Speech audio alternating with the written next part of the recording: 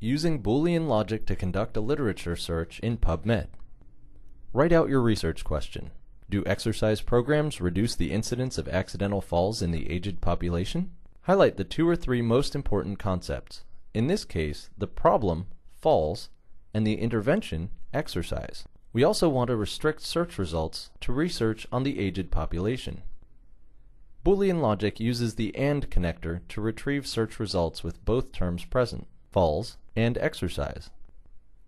From the Pubmed main screen, type the terms falls and exercise.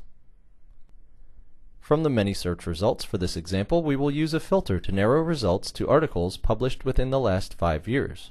Browse your search results and begin to view citations. Notice the words exercise and falls appear somewhere in each citation.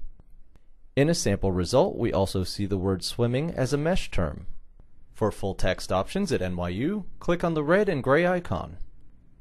You may expand a search strategy by using the OR connector to string synonyms together. For example, the interventions exercise or physical fitness or swimming.